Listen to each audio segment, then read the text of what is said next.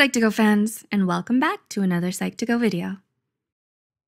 In the beginning, obsession and love look a lot alike, but as your relationship grows, obsession may rear its ugly head and tear your relationship apart. So how can you tell whether your partner or someone you're interested in is truly in love or just obsessed with you? Here are 7 signs someone is obsessed with you, and it's not love. 1. They hate unanswered messages.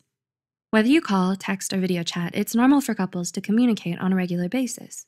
However, obsessive people want to monitor their partners 24/7. For example, if a phone call goes to voicemail, an obsessive partner would immediately assume something is wrong. If you don't respond within minutes, they'll get angry or accuse you of breaking their trust. In a loving relationship, your partner should respect your time and trust you when they're not around. On the other hand, when a relationship becomes obsessive, your partner is only after one thing: control. 2. They're emotionally immature. Is your partner emotionally mature? According to a 2013 study by Ahmadi and others, obsession goes by another name: immature love. Immature love is egocentric, unforgiving, and irresponsible. It stems from deep-rooted insecurities, which signify a general lack of trust. Since love and emotional maturity are tightly woven together, many young relationships toe the line between love and obsession. 3. They take without giving. What are the core components of a loving relationship? In a 1983 study, Curtis explains that there are 4 pieces of a healthy romantic relationship. 2 of those pieces are giving and needing. In other words, loving partners should give as much as they take and take as much as they give. When either of these pieces falls out of place, love can quickly turn into an obsession. That's why obsessive partners favor one or the other. Some partners give constantly, controlling you with pity and guilt. Others take everything from you, almost like they own you. Whether your partner is impossibly giving or incredibly demanding, your partner isn't loving you in a healthy way. Love should be a balance and should impact you and your partner equally. 4. They romanticize the relationship. Does your partner exaggerate your relationship? Many obsessive partners crave a love that doesn't exist. They want the kind of romance that exists in stories and fantasies, so they romanticize their own relationships. An obsessive partner may talk about marriage in the first month or call you their soulmate after the first date. If your partner doesn't see a relationship for what it really is, they may be more obsessive than loving. 5.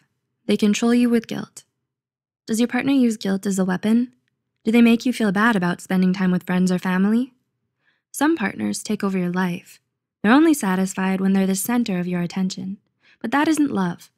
Love is giving your partner the space to live their own lives, not restricting their choices. If your partner controls you with guilt, you're not dealing with love. You're dealing with obsession. 6. They're obsessed with status. Is your partner obsessed with your reputation or status? Sometimes people fall in love with wealth, authority, or social power. According to a 2006 study by Jordan and others, this condition is called erotomania. Erotomania creates a delusion that someone of higher status is in love with you. This false belief begins an obsessive, usually one-sided relationship, which may last for years, even decades. If your partner only cares about your status, they're not in love with you. They're obsessed. And 7, they make false promises. How often does your partner break their promises? Does your partner swear they're going to change but never do? If so, your partner may not be in love with you. When you love someone, you make promises because you intend to keep them. You're willing to sacrifice your time and effort to improve your partnership. On the other hand, if your partner is obsessive, they don't want to improve anything. They're only making promises to gain more control. Hey guys, it's Yumi here, one of the partners of Psych2Go. I really want to take this time and say thank you for your continuous support. It's because of you guys we have now hit 3.2 million subscribers. I also want to take this time and say Happy Mother's Day to all the mothers and single fathers out there. Take this time and go up to them and remind them that you love them and you appreciate them.